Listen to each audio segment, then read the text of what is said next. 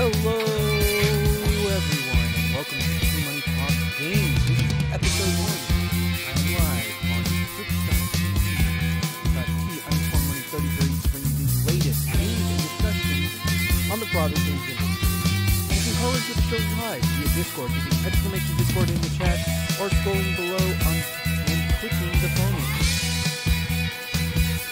Now, today we got a very large lineup of stuff to discuss. We got some good news, some bad news, depending on how you look at it, some interesting news, as well as, a discussion I think I really want to have. It's going to be a very interesting discussion we have today with based off of a message I got to send and talk to somebody with about Twitter. Ooh, apparently the music was too loud. Okay, note for next time. Someone just sent me that. Thank you so much for letting me know that. Because, that's kind of news to me. I'm definitely going to have to keep that in mind for next time. This is only the second episode I've ever done, so hey, freaking audio hiccups are just a curse for me, apparently. Alrighty. So, we're going to start off today with some news. We got some interesting, kind of news coming out of the couple of sources. We got for Nintendo going after somebody again. Like that's a surprise. Today they went after Pokey Princess, as she's called. She's now going as Digital Princess. She was issued a cease and desist, not a lawsuit, people. A cease and desist order from Nintendo saying stop using our stuff and stop using it to make money off of it. It's a cease and desist, folks. It's not a lawsuit. Despite what people have said, she has not been actually taken to court. A cease and desist is very different from a lawsuit. All it says is stop doing it or we're going to, actually take you to court. It is a legal threat. Do not get it wrong. Do not get confused, but it is not an actual lawsuit. She has not stood in court. All she had to do was change her name. She's now Digital Princess. And apparently they took her money. Now, I'm kind of on the fence with this. I really don't like whenever a company says, oh, you made this, made this product and you're selling it and it, I'm kind of on the fence. They shouldn't have taken all the money. I don't know if that's actually what happened, and I don't want to be quoted on as that is what Nintendo has done. But just because I don't like it doesn't mean it's, illegal. It is perfectly within Nintendo's right. Pokey Princess, Digital Princess, as she is now known as, was infringing on Nintendo's legal rights. What they legally hold is in that. Nintendo absolutely held the rights, did what they did, felt was right, and their case is, open and shut, basically. Moving on to other news today, we also have some interesting news. It's kind of sad, kind of good, depends on how you take it. Speedrun.com, long the home of all of your speedrunning needs, has been recently acquired. They were acquired by LO Entertainment, best known for Dota buff. All right, so they, I read the Twitter. It's kind of concerning. I'm a bit of a speedrunner myself. I primarily speedrun Halo Reach, and I'm actually going to be picking up Star Wars Squadrons as a speed game. It looks like it's going to be a lot of fun there. But the concern is as with anything, when a community gets acquired, a community resource gets acquired, is it going to hurt the community or is it going to help? Now, according to one speedrunner who also moderates and manages a lot portions of the site, not as a member of speedrun.com's, sort of board of directors or whatever they have going on, but moderates and manages a lot of the information going out there for the games he speedruns. He says it's going to be good.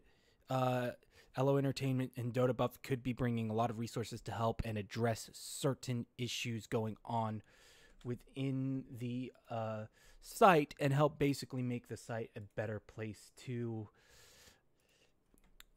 access for people to do what they want to do, which is speedruns. It's, gonna probably also really help bring out the competitive speedrunning thing. Me personally, everyone, should have seen GDQ. Everyone loves GDQ. That's a great example of something that speedrun.com being acquired can help push forward, and get other games attention and get them attention and help, bring the community together, make it a stronger speedrunning community. All right, that covers our news for the day. That's the kind of the two stories I really wanted to talk about, correct some misinformation out there, especially regarding Digital Princess, and as well as, address, the broader speedrunning community and say it's going to be a wait and see approach. It's either going to go great, which I'm hoping for, or it's going to go like a lot of other times when companies get acquired, it's going to go to crap. Looking at you, EA. Alrighty, moving on to our main topic today. If you didn't see what the episode was called on live, it's normalizing equality, and I want to share a message I got to talk to somebody about regarding some stuff. I'm not going to use their Twitter handle. I was not able to obtain permission to use it. They failed to respond. And, for me personally, silence is not consent. And I don't want them to feel, pressured. But they tweeted out, going into Baldur's Gate 3, the default character was black, apparently. I've not played a Baldur's Gate game in a long time, so, it's news to me. And they said something about it, and I'm like, okay, I wanted to say it in public, but I'm always afraid something, especially when it comes to race, is going to get taken out of context. So the context is, I don't understand why this was so, special. Why is it so special? So I'm concerned. I'm not concerned. I'm just, ignorant, so to speak. And it's just me failing to understand my human. However, the fact, and again, the fact that someone feels represented is always really awesome to me. I love it when especially underrepresented communities get represented in games. We got people of color, LGBTQ. All these communities very rarely get represented. It's always, a white protagonist, generally male, and they're angry about something else, and so they're going to go kill everybody in their path. And so I reached out to them saying, hey, why is this such a big deal to you? And they said, hey, thank you. I really appreciate you reaching out. It's nice to see for once a black character being seen as the default or standard selection because it normalizes having black characters in games. A lot of times it's really hard to make a character look black, let alone the stock character you see being someone that looks like you. It makes me feel so represented, like I can be the hero in the story. Now, when this person reached out to me on Twitter and responded to me, I kind of came to a realization at this moment. I really, really didn't understand how underrepresented people of color were in video games. And as someone who always being anti-racist, let's get more people included, it really kind of showed how much I still have to learn.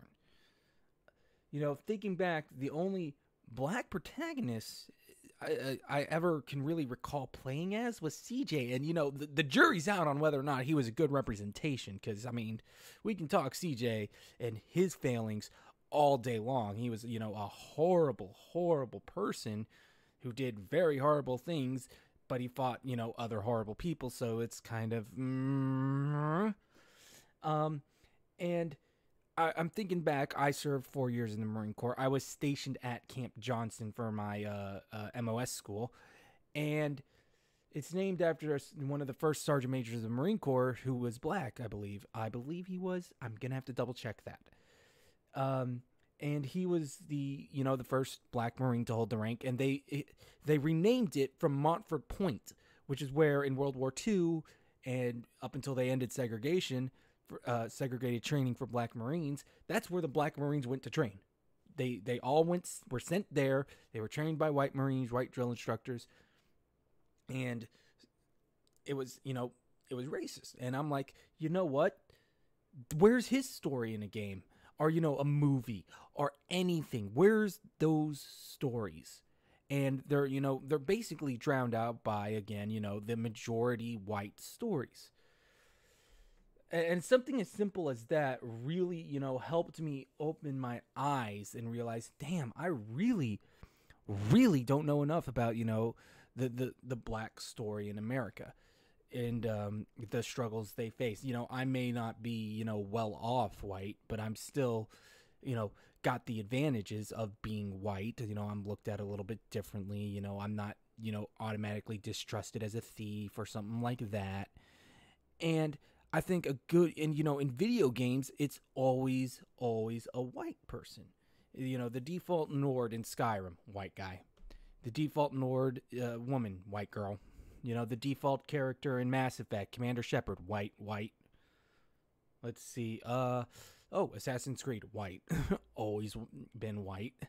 The one time they had a character, in one of their mainline games, not one of their side games, was, when they went down to Egypt, and, the jury's out there on that.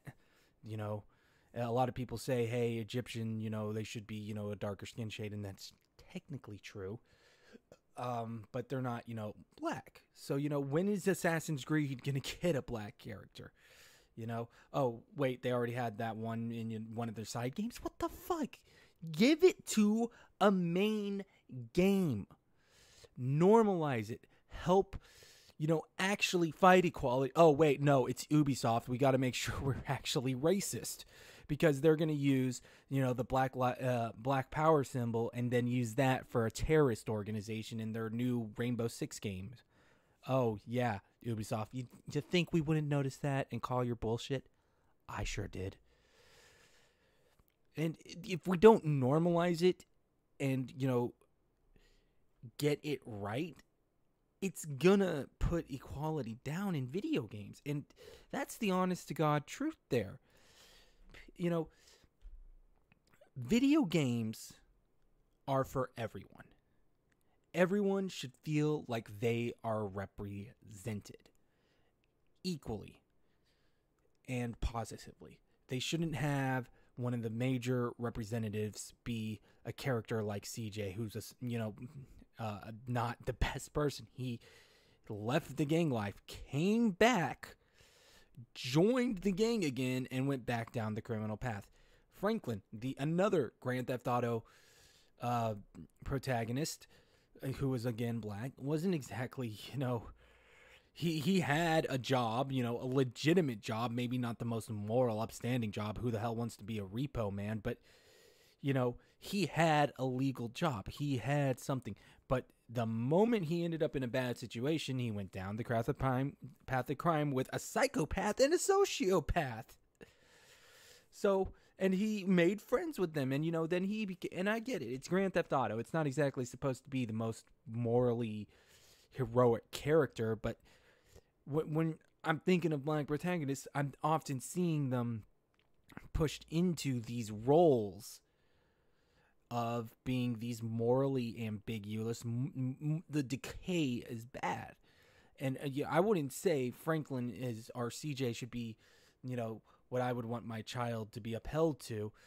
But if we could get, say the next Assassin's Creed, or not even the next Assassin's Creed, one of the next main protagonists in any game to be the standard default character, even in character customization to just be black, I think that would be great. If we could get an actual black character as the next hero. I mean, the jury's out on, not the jury's out. It's been proven the next FF16 protagonist is going to look like a white European guy again. But if FF17 could be, a black character, and the Square Enix can write great black characters. Just look at Barrett. Everybody loves Daddy Barrett, and he's black. Why can't we get a character like him?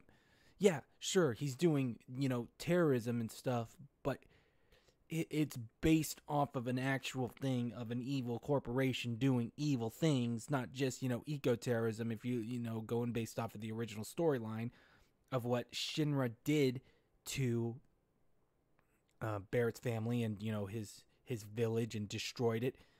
I mean, at what point do you just keep, do you say, okay, holding the signs is not working anymore. We're actually gonna have to do the fight. We're gonna have to fight. And there are people out there who can write these characters, yet why aren't they doing it? I think that I don't want to say that the games industry is inherently racist, but I think they have some unconscious biases against putting black protagonists in the games. It's because they're like, well, America is, like 70% white. We should obviously make all our games to appeal to white people. Okay, that's a business, I guess. But, you don't have to do that. You had a game like Virginia, which featured it was an indie game, and it featured a black woman in the role, which they often get left behind even further. Black men are left behind as it is, and then you got the double standard of a woman being black and a woman, and they just get left behind. And yet this game comes out and instantly everyone was shitting on it because it was a black woman in the role. Why aren't we, trying to fight this? We need to normalize this type of equality, because it's not only going to make the games better and make, these communities feel welcome into our communities, our lives, and make them part of it, but it's going to help fight the good fight, not even just in the video games, but it's going to fight the good fight for equality in the real world, because it's going to normalize the thought process of, dang, this person is black and this character is black and they're doing these good things. They are the hero. It puts them in the situation to fight against inequality. And that is the key thing. And that is the thing the games industry cannot get right for some reason. They can't get it right with women in games. They can't get it right in their own damn offices. So I think if you start including these people, you're going to start having these issues not only globally, but in your offices go down. Again, I'm going to shit over Ubisoft here because, hey, Ubisoft, your shit's out there. It's public now, and it's been proven you cannot handle this, and you can't handle it properly. Maybe if you actually get somebody who's actually, black, to come in and write a black Assassin's Creed protagonist, or write a black Far Cry protagonist, write a black Watch Dogs protagonist, write literally any black protagonist in your games, and you might actually discover, oh snap, this is, actually a thing. And what I mean a thing is it's actually going to tell their stories and their struggles. You don't have to do it in a U.S. setting. You can make it in a high fantasy setting. The struggles for African Americans can be translated into any high fantasy setting, any science fiction setting, any crazy setting you want, and it's gonna tell the story well. If it's well written, obviously, anyone can, go in and say they write a story, and then, oh snap, the story sucked, and the writing was terrible, and then, it is what it is, but, I'd give you credit for trying, but if you really want to do it and you really want to succeed, you're going to put some effort into it, and that's all it really takes. Go in, put some effort, write these characters, get them right, help tell the story,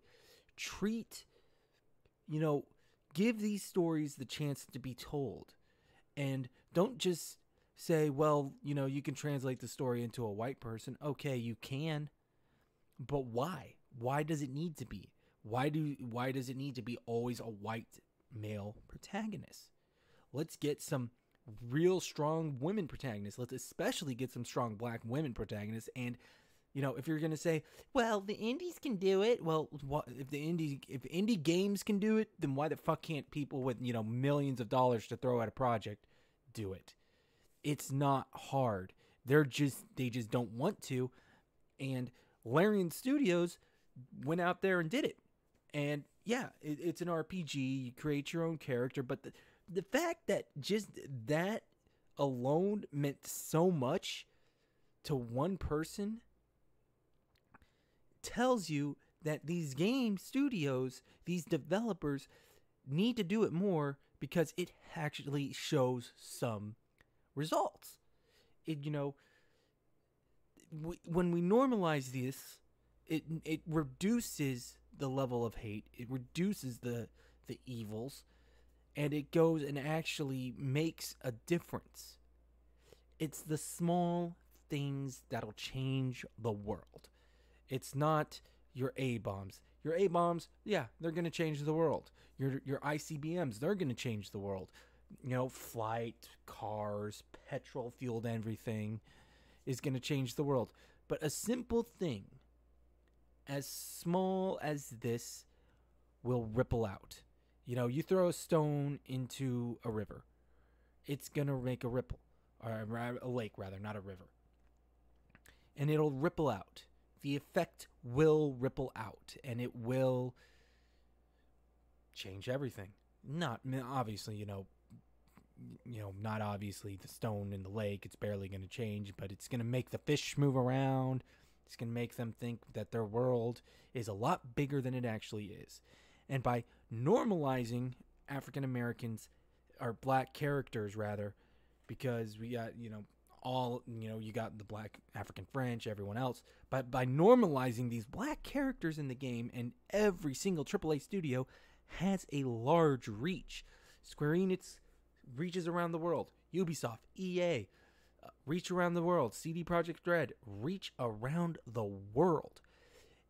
If we can actually get these characters in there, get them written well, make it the default standard, the world is going to look differently.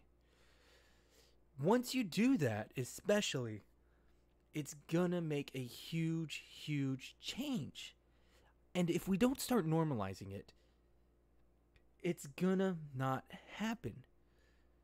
So, and for me as a white person, I don't see it enough. I don't see how this can actually affect people, and it hurts me deep inside because I have great friends who are black, and they often don't like to share the struggle. I don't know if it's because they don't believe I care or whatever it is, but we need to have these discussions, especially, and if we don't get them in there. And I see someone wants to call in. Make sure you move into waiting to be on air. It's in one of the pinned comments. So definitely join on in. But I definitely want to have these discussions. We need to have the discussions. But for right now, we're going to head over to our phone lines for our first on-air caller. We have Tim Aeolian calling in to share the struggle with us. How's it going, Tim? Oh, it's going. Oh, snap. Apparently we're having a bit of another audio issue with Discord. Yeah, give me like 2 seconds. You're coming through the wrong headphones because, as usual, Discord just wants to change everything around. Give me 1 second. All right. Try saying something now. Yo. Okay, there we go. How's it going, Tim? Oh, it's still going.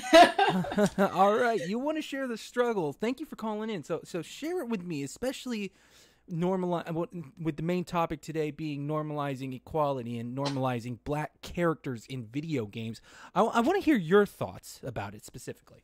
Oh, man, I'm a black female. So, like, me trying to think of a game off the top of my head where it has a black female protagonist in particular, it's rare. Like, I don't think I can pinpoint one game that has a black female protagonist, but I do know some with black females in them. And of course, plenty of games with black characters and female characters, but not particularly both. But I had this discussion earlier about representation in games in particular. And while I do think it's definitely important to put more prominent black characters in games, I think people also exclude thinking about characters that are Arabic or Indian or even Asian. Like, can you think of That's a really good point. Especially in America, if you go down the list, it's primarily white. Then it's next, I believe, is African American. I think one of the smallest ethnic groups in America is Asian American. And someone's pointing out, I'm hanging out in FF14 right now, that apparently the co-founder of CD Projekt Red is black, which is news to me. I believe they're based in Poland. So, hey, awesome. CD Projekt Red, the challenge is out to you. Make a black character be a lead protagonist in one of your games. And, CD Projekt Red, I really hate your crunch, but, you make good games. So... But yeah, and Tim, I think that goes, especially to your point, is that, the struggle for equality isn't just for black people, and especially getting representation in games. Where's the story of like Tatanka Yotanka or Sitting Bull, Native Americans? When are they going to get their shot in the games industry? And like, it goes even further than that. Is if you are going to put characters inside your game, they don't necessarily need to fall into the same categories, because like, there are Asians inside of games, plenty of them, but why do they always have to be inside of necessarily like a historical like Asian setting or something like that? Maybe there's a team of Asians that want to be inside of a sci-fi game or something like that. I would love to see black characters with knights. It's like knights and mages and stuff inside of RPGs, but you just don't see it. And I'm an RPG lover, and I've been saying this for a long time. Why is it that every person of color, the characters tend to look the same? Number one, they always have like dark-skinned characters with light hair, which is a completely different issue. But when they are, it's like inside these games, they're always inside like tribes, or they have like a very rough look to them. Like, where's the black princess character? Well, things like that. I think more or less, to me, the issue isn't so much willingness; it's just ignorance. They don't have the people in their studios who can go in, with the paper and rack them on the head and say, "This is wrong. This is how you should portray these people." Especially you go to a company like Square Enix. Japan is 99% one race at this point. They have, like maybe some Chinese, Koreans, Thai, but they're still all part of this, like the same, rough ethnic group of being from East Asia. And they can, not really, what are they going to know about the struggle of being black? But no, absolutely. And then you get a game studio like EA that's supposed to be diverse, or Blizzard, or Activision, or... God, I'm running out of American game companies. But you go to any of these studios, or even in Europe, that are supposedly more diverse, and they can't do it at all. Square Enix wrote a better black character back in... when did FF7 come out? 97? Yeah, and unfortunately, even with a character like Barrett, like, he was well written, but even him, it's like he was a character that was a main character, but he was also a walking stereotype. He was Mr. T, and unfortunately, there are certain like tropes that go along, particularly with black male characters or black characters in general when they do appear. If you look inside of Square Enix games, if you put Satz from 13 and Barrett from 7 next to each other, they look completely different, but they still fall into stereotypes where they're the loving father trope. Like, their entire like beginning and end of their character depth centers around their child and nothing else. That's something else I've never actually noticed before, but it's also, and it's a good stereotype. I mean, the loving father. It is. But it's still just that, and it ignores the depthness that is, black people in general. Now, with Square Enix, I want to say they kind of can give a little bit of a pass for this, because it's kind of harder to bring in African American culture, or South African culture, or Ugandan, or Nigerian, or definitely. It's harder to bring it into their worlds. but you can, how much European shit is in a Final Fantasy game? Fuck Quite it. a bit. So it's not that it's impossible for them to do it. They choose not to because we live inside a very diverse world. Like if Square Enix went on any of their Twitter accounts or social media or anything and said we are calling Black people to give us their points of view, so that a way, or even particularly Black writers, because they are out there to give their feedback on a character that they're attempting to write, they could get some very good information. But the problem is that a lot of these companies, as someone that knows a lot of people that work inside of like art dev inside of games at least, is that your hands are tied, and at the end of the day they want to sell a game. And it's partially from the consumer point of view that sure, it's like a Black game, it's like with a Black character will sell, but is it going to sell as much as if it was a white main character? I mean, if it's made by the right people, yes, I think it would. I mean, if CD Projekt Red right now, because we're going back to them quite often, were to announce right now that their next game is going to feature a Black male lead, I think people would eat it up. If Bethesda were to do it, I think people would eat it up because they're kind of beloved studios who get passes on a lot of their shit because people love them. Right. And like it's partially because unfortunately a lot of entertainment inside the industry, like people have been saying for a long time now that all they're doing is remaking the old stuff. It's because the old stories were good, and that's what they're off of now. Like if someone does come up with a good story, they kind of don't want to take the risk having a completely different story that they don't know if people are going to accept, along with putting in a racial or gender like that they're not sure that people are going to accept. I mean, look at the Ghostbusters movie that they remade with like an all-women cast. Everyone said, oh, it bombed because it was women. No, it bombed because it was bad.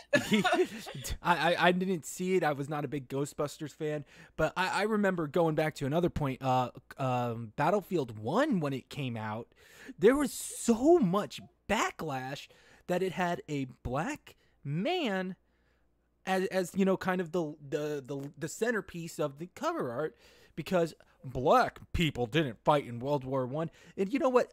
For those who are going to make that argument, I want to say crack open a history book or crack open your brain, because something needs to be fixed. They absolutely fought in World War I. They fucking did! The French brought them in from their empire and said, you're going to fight for us now.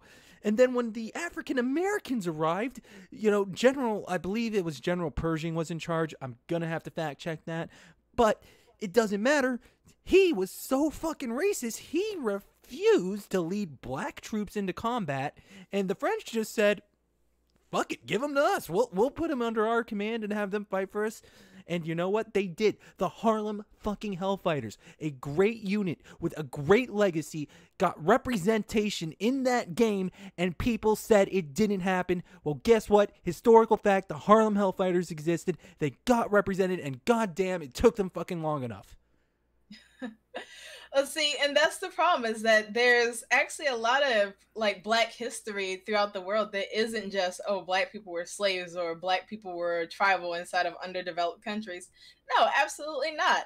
Like it's part of ironic the history, that, but there's more. Yeah, go ahead. Like it's ironic that you mentioned like the French military in particular, because I happened to be looking this up yesterday, just to research the history of slavery in Europe. And honestly, there were a lot of very prominent like Black people and inventors inside of Europe, like in the 1600s and even before then. Oh, yeah. But unfortunately, it's like they were an extension of whoever owned them or whoever represented them, and their names got lost throughout history. And unfortunately, that carries over to even now, as you can see that we have an entire rich history full of Black people that have contributed, but when you put a Black character inside of a game, you get backlash saying, oh, well, this didn't historically happen. It did, but they didn't talk about it. It got talked about, and the people who talked about it said, let's go kill them, insert the racial slur, which also happened. Is they would come back after World War I, with their medals, proud of their service. And, the fucking racists would do what they always do and fucking, be so upset that they couldn't do it or they weren't good enough or yada yada, and fucking just project their own insecurities onto other people who just happen to look different from them. And we don't talk about it. And I think, again, when you go into like Battlefield 1, I was so excited to see that it was a black character in charge, and I'll be like, wow, we're actually gonna get a forgotten story of World War I told. That's amazing. And then they do it, and they fucked it up. It was just the introduction piece of all about 5 minutes. Thanks, EA. Pretty much. And I would go even further to say that as a black person, I mean, I have plenty of friends that are white or Asian or any other demographic, but particularly among my white friends, when we're talking about representation in games, they say, yeah, sure, it needs to happen. And that's pretty much the beginning and end of it. But as a black person, I don't think they will ever truly understand what it feels like to me to be playing a game or watching a movie and see a character represented. Like the show The Dragon Prince on Netflix, which I absolutely love. And I loved it from the second I saw it when I noticed that the king character and his son were black. And not just a black son, but he was actually married to a white queen, and they had like a stepson that was white. Their son was mixed. The king was black. Inside the other countries, you could see different, like queens ruling that were of different ethnicity, even went into different sexualities. And it was just so diverse that I remember being so touched the moment that I saw that black king, and I said, it's a black character. He's a king. He's not a villain. He's actually a good guy, and he's trying to save his people. It's actually his advisors that saying throughout the series, well, we need to do this. We need to attack them. And he's just, no, I actually want to try to win this war through peace. And it just blew my mind, because I said, not only is my race being represented, but it's being represented in a positive light. He doesn't want to fight. He wants to bring peace. And even with a character like Barrett, like, he wants peace. He doesn't want, it's like, the world to constantly be destroyed. He's going about it in a very rough way. But that's just another example about, how you can put these characters in a game and make them positive, like, influences for people. And it's definitely something that I think people miss out on, is that when you're writing a black character or Hispanic or Asian, there are going to be certain things that, within the culture you grow up thinking and acting differently from those others around you, maybe from a different culture. But ultimately, you just have to write a person. You don't have to think too hard about it of, oh, well, would a black person think this? No, if you were, like you said, like you were inside the Marines, if you saw someone that was injured inside of the field, you would go save them. If you were a black person or a Hispanic person, that wouldn't change. You still have compassion to help someone in need. That doesn't take a brain like surgeon to write something like that. It really doesn't. Unfortunately, for I feel a lot of the developers, it does. All right. Well, Tim, thank you so much for calling in. That's actually all the time we have for this episode in its entirety. I do appreciate you calling in. No problem. Any final thoughts you want to share? Give you a minute on the clock. Don't ask. Oh, no. I'm more than happy that you actually invited me in, because the second I heard this, I said, you need to get a black person's point of view here, because it is definitely something that I think about all the time. It definitely needs to be brought out more inside of games and media in general. Well, I did try and reach out to the person who actually inspired me to do this episode.